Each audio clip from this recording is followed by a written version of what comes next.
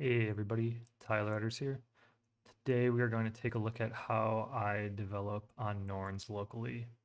So Norns ships with a wonderful web-based utility that you can get to by visiting norns.local. And this is a great way to manage scripts, make edits, change files around, download new scripts. I come from a development background and I'm used to working in a text editor and a terminal. So everything that I'm going to show you, you can accomplish in the browser more or less. It's just a different set of tools. Likewise, I'm going to be using Sublime for my text editor and iTerm2 for my terminal. And there's a whole bunch of different flavors of that as well. So macOS ships with its own text editor and its own terminal, just called Terminal. You can use that and it'll work just the same here. Another thing of note is I have my Norns plugged in via an Ethernet cable, and which just USB. So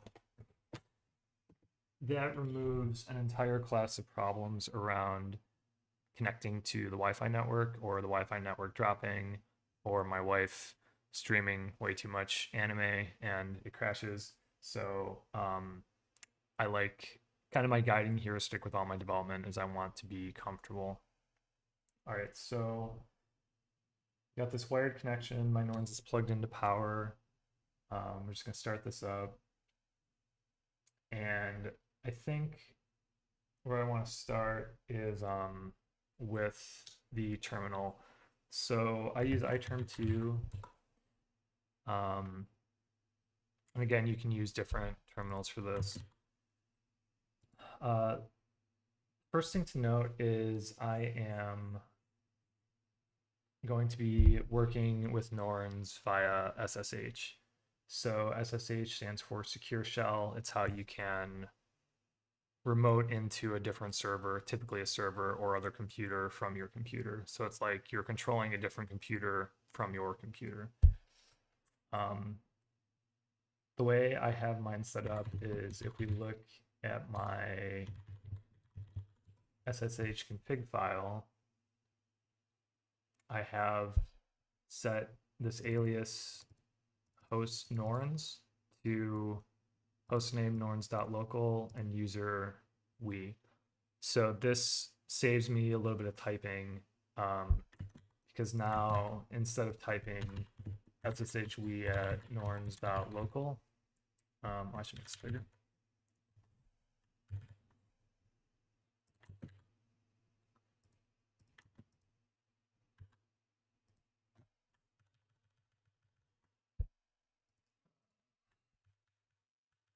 Even bigger.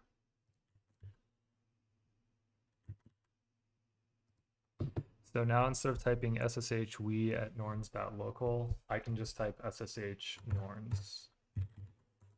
You could go even more minimal than that and alias it to sshn, or you could, make your shortcut really anything you want with bash aliases. I like ssh norns because it's clear and it's short. So now we can see that we're in the home we directory. We can see what files and directories are in here. So here's Dust, which is where most development work happens. So if we go into code, we can see all the scripts that I have installed, and I can just work with them like this. So this is the first big piece of development, is having this set up. So then the second big piece is being able to access maiden/matron/supercollider from the shell and not from the browser. So I have another alias set up, and let's see if I can find it. I think it's in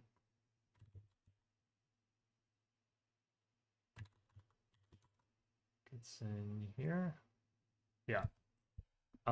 So this is my bash profile, which lets you store your unique user settings on whichever computer we're talking about. So in this case, I just added 3 aliases to this file.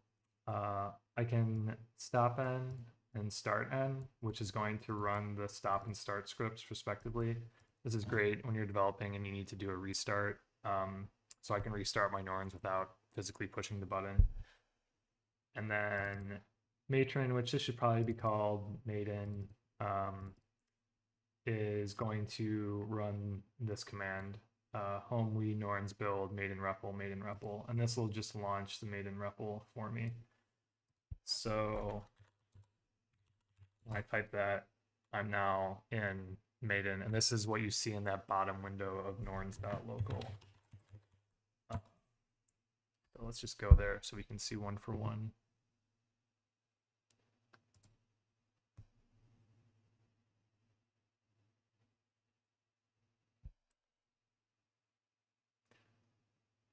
HTTP server waking up. Oh, so this brings us to point number 2. So I'll come back to that in a second. You can mount your norns via SMB, or you can mount your norns. Well, there's probably a bunch of ways to do it. The way I do it is with Sshfs. So inside my bash profile here, or actually, no, I switched to this is a new one called zch. Inside my zshrc, I've got this command here, alias, and this is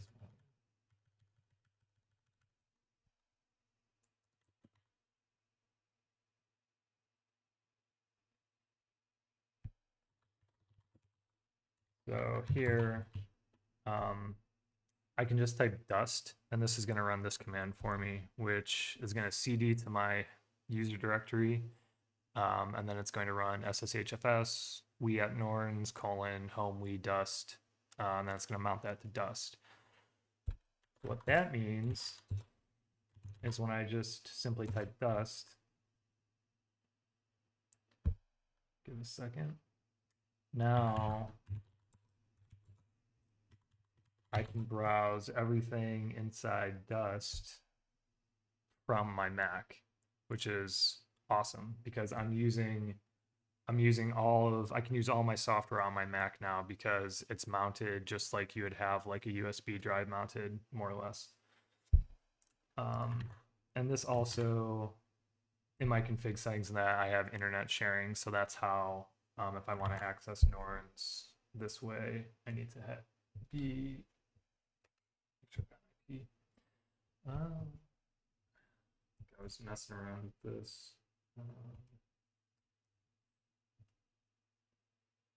Connection 1.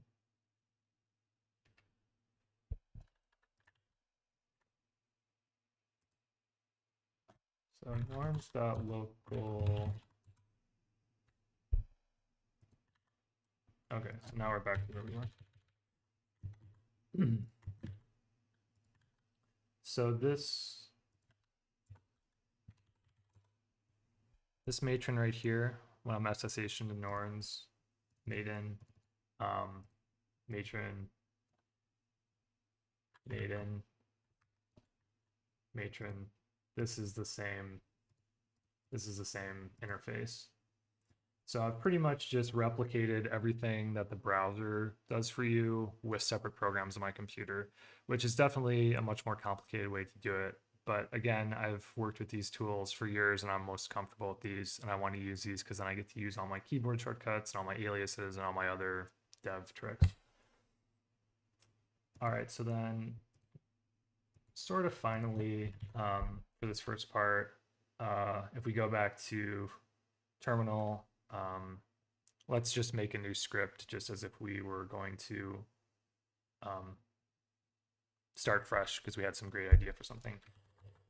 So I'm just going to make a demo directory, and then I'm going to make a demo.lua file. And then I'm going to launch my text editor. So here we have what to me is pretty much my base canvas for starting a new script. So we could, start writing our code here.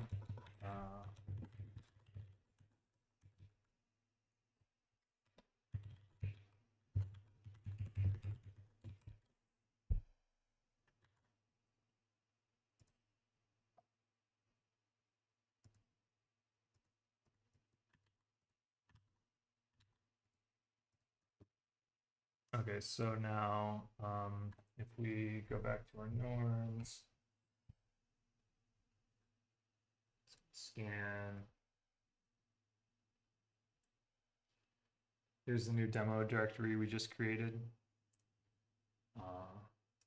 Launch that, we can see demo script, and then we go into that, we see that everything just got fired up, cleared the old script, started running this new script, loaded our key map file, gave us all the default engine commands, and then our script initialized, and then it printed hello world, which we just typed here.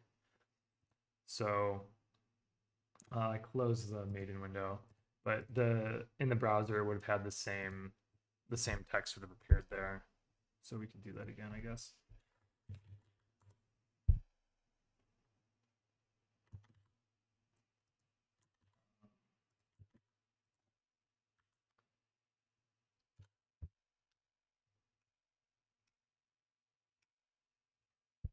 Again. So what's on the left is exactly what's on the right. Now, sometimes I actually need to use the browser because this has, I think, an infinite history of commands, and sometimes I'm logging things and I need more than what this interactive REPL will give you, because this is going to be constrained to just this area. You're not able to scroll up and down or go back in time. So this is a tool I sometimes use. Super collider tab's over here. You can hit tab and then you're over in the super collider area.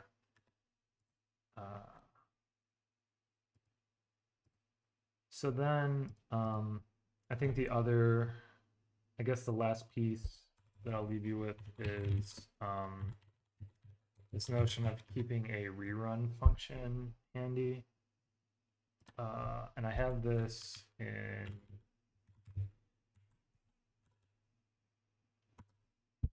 pretty much every script I write. I'm going to include this one little line. I think we have it in here.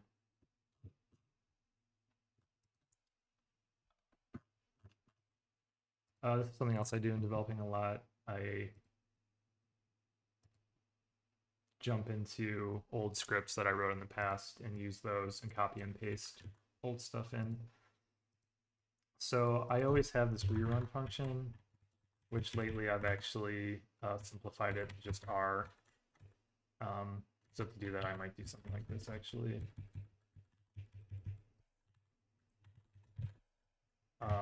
So if you call R, it's going to call rerun. It's just shorter to type, and rerun's going to just rerun the script from the start. So you've got to do it one last time manually. And now, I want to change something. Again, just Alt-Tab over to the shell, and then type R, and it's going to rerun the script. And what's more is I can just hit up, just like in the web REPL, and I can rerun it again. And you can do all your interactive programming this way. So my typical dev workflow is going to be something like, I'll be over here, I'll say, function,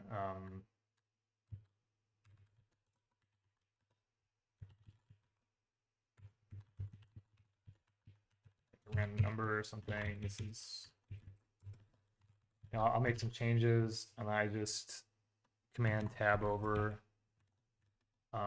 hit up, hit enter, and command tab back. Oh, actually, I want this to be between 1 and 1000.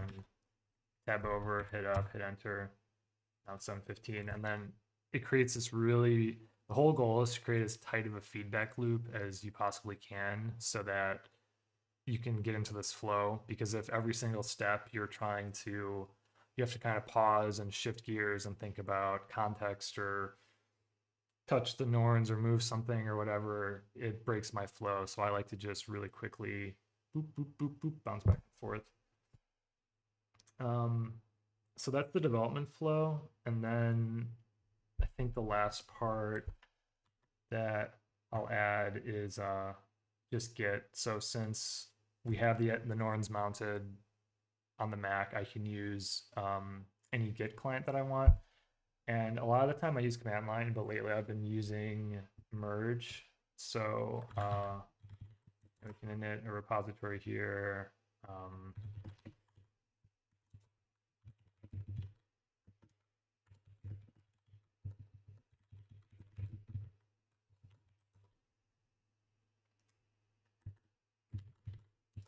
So Sublime Merge is like sort of like the native GitHub client you could download, or what's it called? Power. There's a bunch of different clients out there. I like this one because it's reliable. It's from the same developers that did Sublime Code, so it feels good to use the two together. So if I go to demo, now I can see, everything that I've done in the past. I can push and pull from here. This is how I work with pull requests. So I can pull a branch down, compare changes, merge it together. And all of the code is living on the norns, but then all of my development software is just running on my Mac. And I think that's about it. Hope this was helpful. I'll post some links and snippets and stuff in the description. Thanks for watching. Gigi says goodbye. Say bye, Gigi.